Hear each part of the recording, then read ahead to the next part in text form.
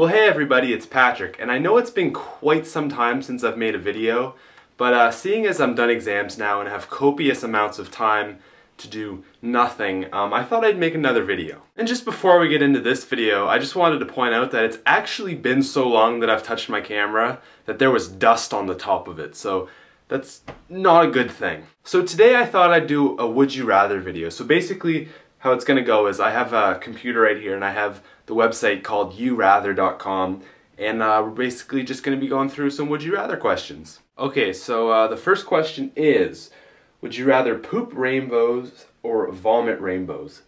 I am going to go with poop rainbows because, I don't know, that would just be pretty awesome. Every single time I poop, a rainbow comes out. I don't vomit very often, so yeah, gonna have to go with that on that one. 60% of people said they would rather poop rainbows and 40% said they would rather vomit. Would you rather be a regular on a daily soap opera or make one-line cameos in 3 large Hollywood blockbusters each year? I think I'm gonna have to go with make one-line cameos in 3 large blockbusters, because if you just have one single line that's pretty funny, I think people are gonna remember you more. And I'm not gonna make as much money, but I'm gonna be able to say, hey, I was in that movie, whereas I could say, hey, I'm on General Hospital. Yeah. So 78% of people agreed with me and 22 people are stupid. Would you rather feel like you have to sneeze all the time or feel like you're about to fall all the time?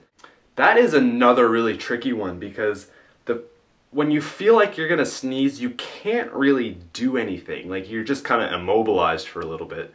Where if you're gonna fall all the time, I guess you'd probably get used to that, maybe. I think I'm gonna go with I feel like I'm gonna fall, because that, I don't know, that just doesn't seem as disabling, really. So let's see here. 50-50. I don't even know what to say about that. That's just a weird question. Would you rather be mortal on an immortal planet or be immortal on a mortal planet?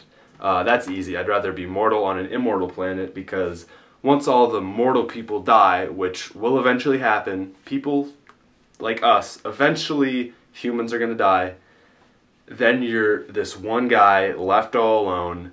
That would suck. If you're mortal on an immortal planet, you're gonna die and then you're gonna forget all about those immortal people. So that is what I'd rather do. Would you rather have the ability to rewind to a previous time in your life or have the ability to fast forward to a future time in your life?